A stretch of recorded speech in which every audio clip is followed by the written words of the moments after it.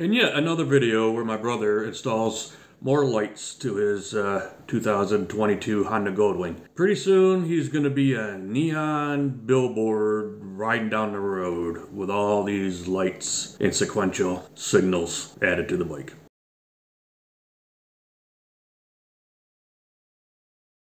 This episode, he's changing out the mirrors on his bike. He adds a set of Muth mirrors with a blue tint, and they have the amber sequential turn signals in the lens and on the glass. They look pretty sweet. Also, he swaps out the signals on the back side, on the front side of his mirrors by a company called Add-On. So that's another sequential turn signal light.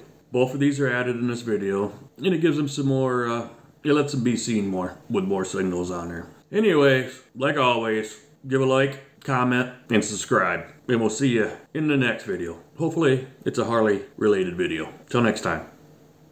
Bye.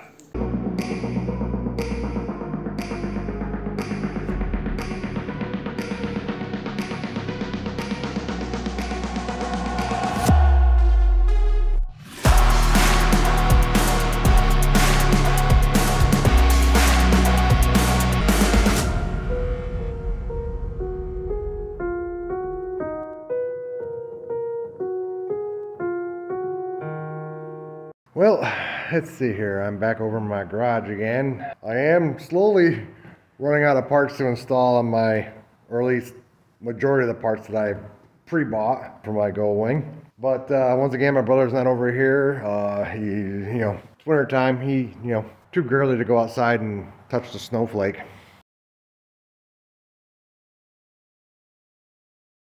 Anyways, let me go ahead and show you what I got here. So I have a set of Muth mirrors, as well as the DRL add-on sequential turn signal lights that replace the ones that are up front. I do have the one with, I did buy the Muth mirrors that were single line, I believe. Or what did I buy? Let me, I'm pretty sure I didn't do the chrome, I did the blue. I did do the blue, and I did the ones with the 3 lines. The 3 lines in it, as you can see. I will show you more of those when I get it done, or when I start, going through the process. The instructions that you get with the Muth is actually really good, as you can see here. Let me go ahead and just so you guys can actually see them. Okay. But the instructions are actually relatively straightforward. I will go ahead and show you that in a second here. Okay. Normally I would do, by the way, if you go on, if you get the instructions online, they're the same exact instructions, only in color. So I do recommend go ahead and looking at that while you can. The reason I'm going to do both at one time is basically you basically have to take the mirror off to put these in, so might as well go ahead and do both at one time. It'd be really silly. If you plan on doing Muth mirrors and you want to change the light, it's really silly not to do them both at the same time, because you're literally going to do exactly the same steps, and then you can fish the lines together. Well, actually, these lines will just plug and play. These ones you'll have to fish down through. Anyways, it is relatively straightforward. I will show you this piece by piece when I go through it, but right here, if you can see it, there is a 5mm one right there. This whole plastic under panel comes off on the mirror, and then there'll be two bolts, and the mirror can pop right off. Okay, there'll be 2 bolts in there. Once you get this off, there'll be 2 bolts in there. You can pop those off, disconnect the line, and the mirror will literally just pop right off. And then you could do the work inside if you want to, where it's warmer, unless you're like in Florida already. I hate you guys because it's January up here, and actually it's not too bad, it's just kind of cold. But once you get that part done, you can actually do the work inside if you want to on a towel or whatever. And then, basically then you reverse the process. So let me go ahead and get some of the work done, and I will show you what I come up with. Just a tidbit of advice.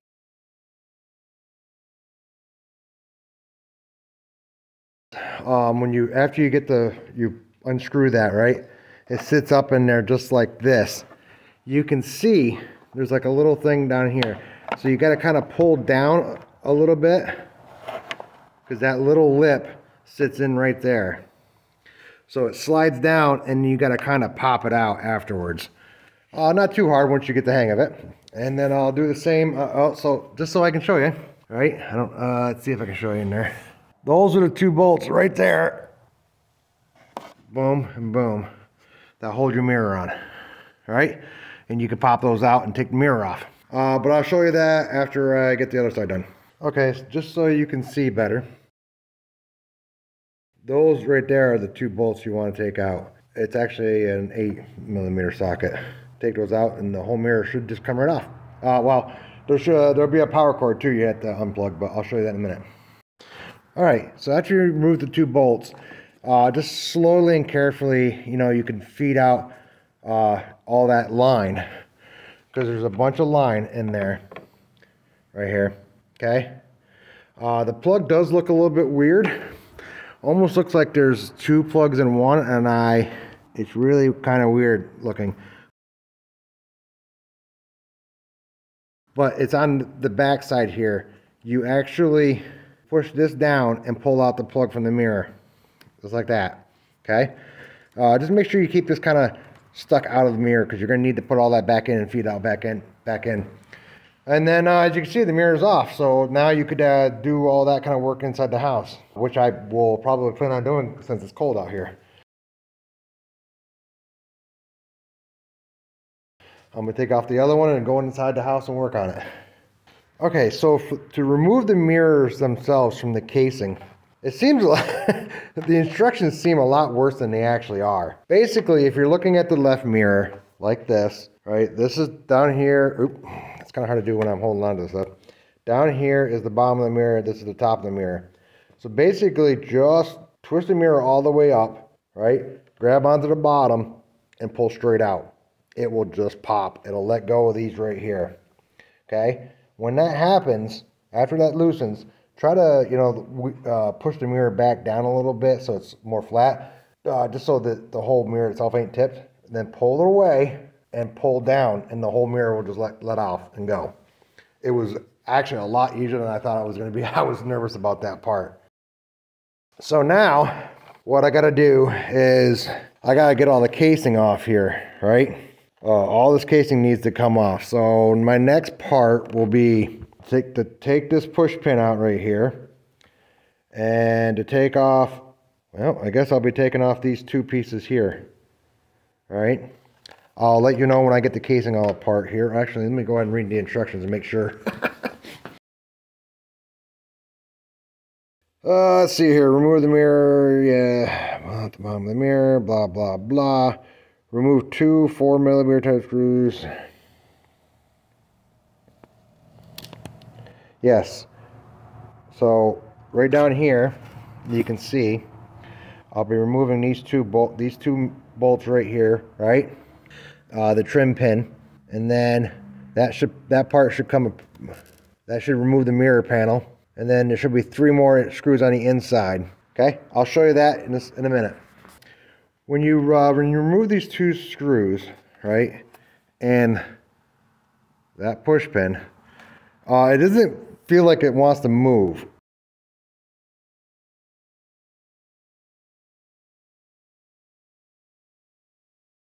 What you do is, you see that little lip right there? Just stick a little screwdriver, a little tiny screwdriver right there just to pop it. And the whole thing this whole piece pops, right? And then as you move it away, try to get it over this piece here. And there'll be like one little connection down in here that I just used a little screwdriver and it pops right out. And then it looks like this after you get the cover off, right? There's the cover on the one side, right? There's just a little, see right here, there's like a little, right there, there's a little piece. Okay? That is what's holding it. So basically, that comes off and it looks like this. And then what you're going to do, if you're going to do the other part, is there's a bolt bolt there, bolt there. Well, I'll get those off and see if that comes off first, and then I'll show you. Okay? So after you remove the two bolts, the one from there, basically, the one from there and there, you're left with one underneath here, right there. You take that out and the light comes out. So the light pops right out, then you just feed in the new one, which I've done right here. I put the one screw back in, now I'm gonna put that back on, and then go ahead and start working on the mirror too, and I'll show you that. So when you get this, I put this all back on, I put these two bolts back in, so that part's on there. And then the Muth mirror, you got a 10-inch jumper, okay? Make sure this piece, the male piece, gets put on the inside and the female piece is on the other side. Otherwise, you're going to have a problem because the male piece plugs into the back of the Muth mirror. Right there, okay? But basically, the mirror is going to sit just like this. But you're going to have to put the facial plate back on first. So, what I did was, because I'm doing two steps, they used to say use a zip tie. You could zip tie it to the wire that's coming out already. But because I replaced the other feed here, I just went through the same line. I didn't even use a zip tie at all. You want to make sure it's going to be long enough so you can kind of, you know, feed it up through the faceplate. So now, once I got that on, you put the faceplate. You're going to put the faceplate back on, making sure that you can get to this through the faceplate. Okay, so you're not actually going to put the faceplate on all the way. You're just getting it ready, okay? Because you don't want this sticking out. What you're going to do is you're going to get it kind of close. Get it close to where you want to put it. Plug this in and make sure. Plug this into this and make sure that is all up underneath here. And then put the faceplate back on. So I'll show you when I get this out, and then replace those two screws. I'll show you when I get it back all together. It is a bit of a pain to do it, you know, by yourself. But basically, you can see I got the white cord up in there, right? So basically, you connect the connector, while the mirror's hanging, you basically put in the two screws. Make sure your wires are up underneath. You can see them in there, okay? And you just clip the mirror back on just like you would the original. And then you can see I got the two wires right here. I'll clip this little thing off, and then basically the original plug will plug right into here. And then I need to figure out how to fish that new line all the way down to my Pathfinder box. But I will worry about that in a few minutes when I get the other mirror set and done. And I'll show you when I get that part done. Alright, so now that I got the mirrors all back together, they're just sitting over there. Well, obviously the lights themselves are plug and play. However, the Muth mirrors are not. I'm going to have to run a line from here all the way down to my Pathfinder, which is underneath there. Next step, they say, is to remove this bolt here. And you should be able to pry this away a little bit. They say it's going to be hard. It might feel like you're breaking it, but just pull. Just don't pull it too far out.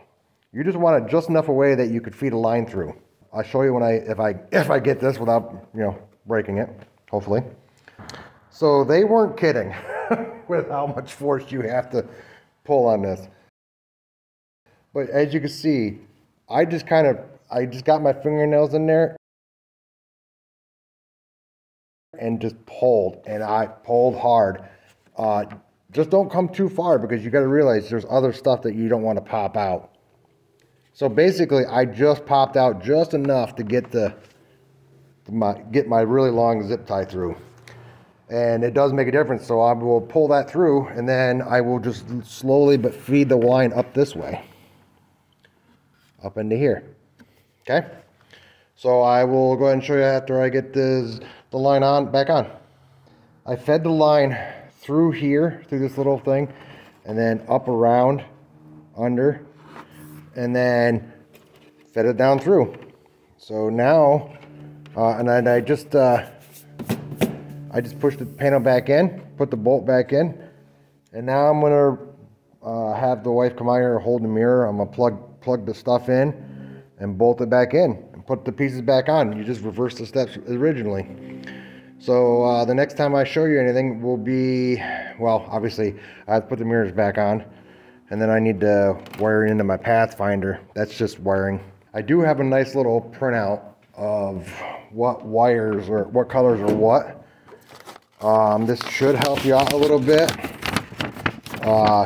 If they're not quite up to date, the color codings of some of the brands of colors for the lights. Pretty straightforward though. I will, if you have any questions on these, you can ask, and I will see what I can do for you.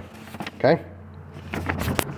So the next thing I will do is put all those mirrors back together, and then I'll be back and I'll show you what it looks like when it's on. So now you can see the finished product. This is the Muth mirror with the signal turned on. Looks pretty cool, right?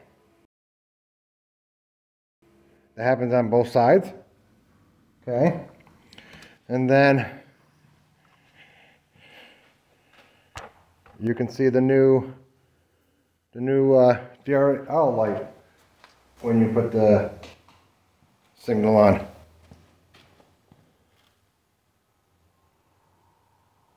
Looks really cool. All right.